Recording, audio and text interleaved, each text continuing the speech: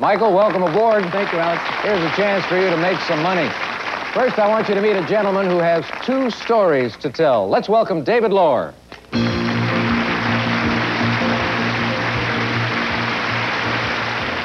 Michael, David is going to tell us 2 stories, only one of which is the truth. And if you can spot the true story, then you'll win $500 in cash. David, tell us your first story, please. I'm an expert on James Dean. I own a museum with the world's largest collection of James Dean memorabilia. All righty. Michael, now David is going to tell us his second story. Children can become addicted to video games. I'm hired by parents to break that addiction. All right, panel, to help Michael win the $500, you each have an opportunity to ask 1 question about each story. We'll start with Kitty, and we'll begin with the James Dean story. Thank you. What kind of a car was Dean driving when he was killed? It was a Porsche Spider. Richard. Yes, James Dean's famous for a particular, for a windbreaker that he wore. What color was it that he was famous for? That was red. Betty. How many movies did James Dean make? 3 major films. 3 major films. Orson.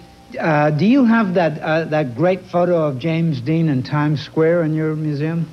I have a copy of it, yes. Yeah. All right, so much for the James Dean story. Now we'll go to story number 2, video games. Kitty. What is the first thing you do to break a child from too many video games?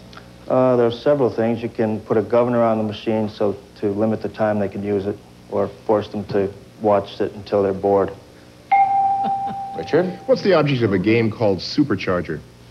That one has various levels that the child has to get through. Betty. What's the most popular of the video games today? Well, the Nintendo series, but right now the Transylvania Dracula is the most popular. Transylvania Dracula. Orson. I'm with the Mario Brothers. Who are the Mario Brothers? Those are the little guys that jump around up to get to the different levels. It's got to be you, then. It's got to be him. All right. Michael, you've heard the cross-examination. Does David own the James Dean Museum, or does he help break video game addiction in our youth?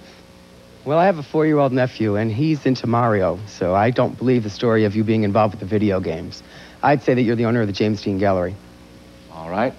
David, what's your true story? To tell the truth, I own the James Dean Museum. Well, how about that? We have a winner in our audience. Congratulations, Michael. You have just won $500, and we thank you for playing one-on-one. David, you brought some of the James Dean memorabilia with you. What have you got there? This is a sport jacket that he wore in East of Eden in the carnival scene, and these are a pair of blue jeans from Rebel Without a Cause. Those blue jeans don't look as if they've been washed ever. Is that the case? I don't think so. They don't look it. We have a little bit of videotape here of your museum. Perhaps you could describe what we're looking at. Well, that's the exterior right there. And that's a bust by the Hollywood artist Kenneth Kendall. And these are showcases filled with, there's another pair of trousers from Rebel Without a Cause, items from the movie Giant. David, what's the secret to the James Dean mystique? After all, as you said, he made only 3 films, 3 major movies. That's really hard to say, but he seems to influence every new generation as they come along. Well, it was great having you come along to visit us Thank on you. To Tell the Truth. Thank you for your story. We'll be back right after these words, folks.